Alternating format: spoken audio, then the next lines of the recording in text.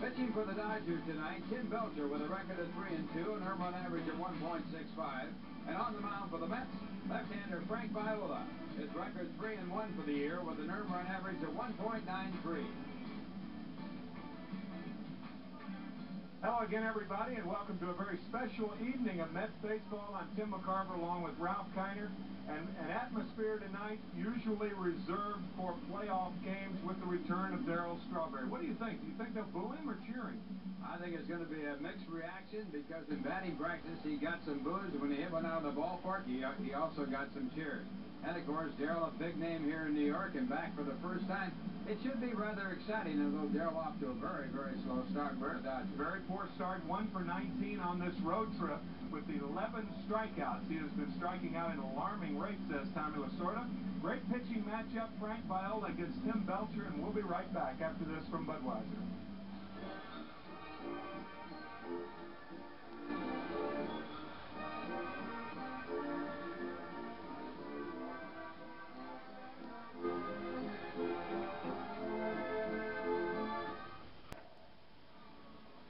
Tim McCarver and Ralph Kiner back at Shea Stadium. Capacity crowd on hand primarily to see the return of Darryl Strawberry.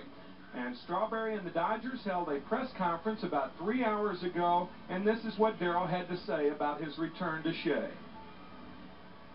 That feels great. It's indeed a pleasure to be back here in New York. But at this point, I'm on the opposite side. I've been here for so long, and coming in here today, I was thinking about a lot of things, a lot of great memories here, great teams that I played on here, and all the players I played with. And now I come in as a visitor to play against them. It's not an easy time, it's a very difficult time, because I shared a lot of moments here at Shea Stadium. I basically thought about, the guys that I played with here. I thought about them more than anything, and I still think about them, because they were more of a family type to me, because I knew them for such a long time.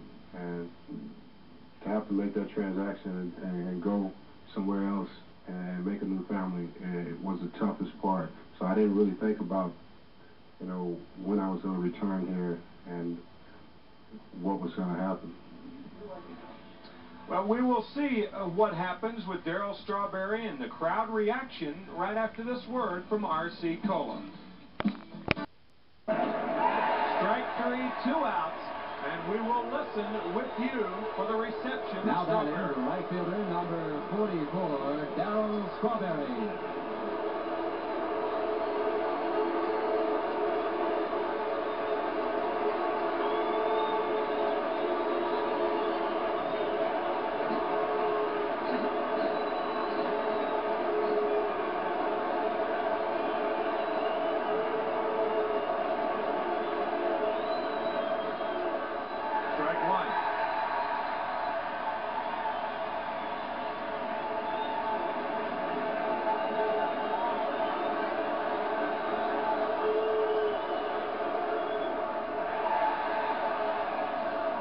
Says third base umpire Frank Pulley.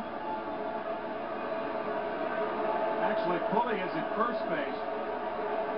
Charlie Relaford is the third base umpire. 1-1 to Strawberry.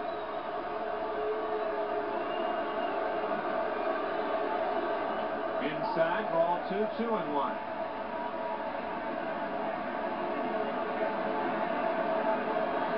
Also coasts. Fly ball to center field. In is Coleman. The Dodgers and Strawberry are out of there. No score. Middle of the first. We're back after this from Manufacturers Hanover. Play. And Sam Well, coming into this game hitting .307, is out. Now Darryl Strawberry.